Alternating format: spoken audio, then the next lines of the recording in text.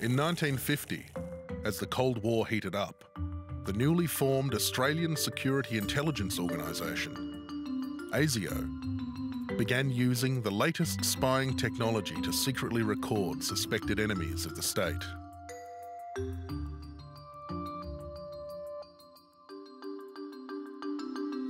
In this time of rising prosperity, many Australians could now afford cameras. Asio agents could now spy in public without suspicion, even on the beach. Asio also embraced the new portable movie cameras on the market. Even Conservative Prime Minister Robert Menzies owned one. An era of Asio movie making began. But the movies they made were for their eyes only. Secreted away behind office windows, they covertly recorded May Day parades, trade union rallies, people arriving for political meetings and conferences, leaving theatres and courthouses, citizens under suspicion.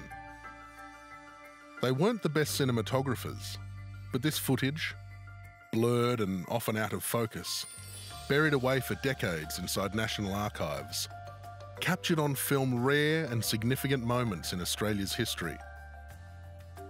Much of this footage has never been seen before.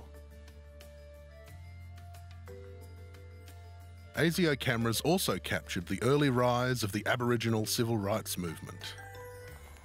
Like in June 1951, this ship is about to leave Melbourne Harbour. Asio agents secretly film young people boarding the vessel. Nervously waiting on board for his passport is 21-year-old Aboriginal activist Ray Peckham.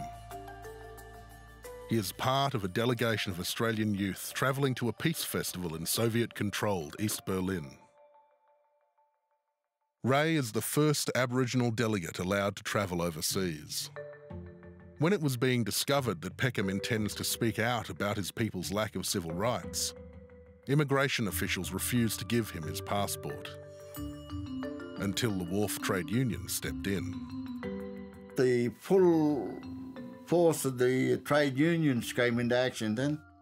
They said, well, if Peckham doesn't leave this harbour, this ship won't leave this harbour, and we'll tie up every ship in the ports all around Australia. The threat worked. Peckham got his passport. Goodbye, Mr. Menzies, and Artie Fadden too.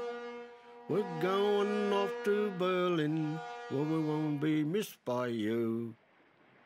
But, unknown to the delegation, an Asio agent had slipped on board with a movie camera. The footage looks innocent.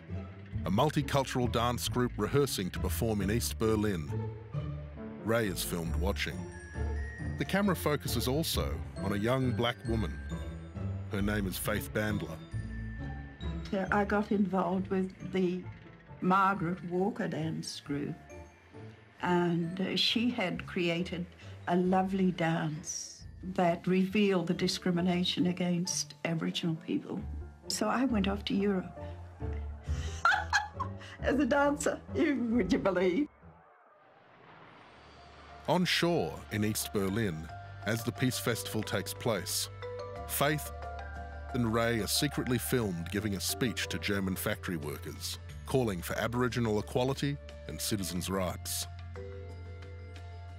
This dark, grainy film is the only known footage of the first Aboriginal speakers overseas. When the ship arrives back in Australian waters, Ray and Faith's passports are taken from them. Ray's voyage to speak out for citizens' rights earns him an Asio file. Over the coming years, Ray and other Aboriginals who spoke out publicly for their rights became part of the Asio movie. Faith Bandler's files grow even larger. In the 1960s, hidden Asio cameras recorded a movement for racial equality that was growing rapidly throughout Australia. Undeterred by Asio's spying, it is Faith, Ray and others who lead a campaign for referendum to remove discriminatory and racist clauses from the Constitution. There is a momentum for change nothing can stop.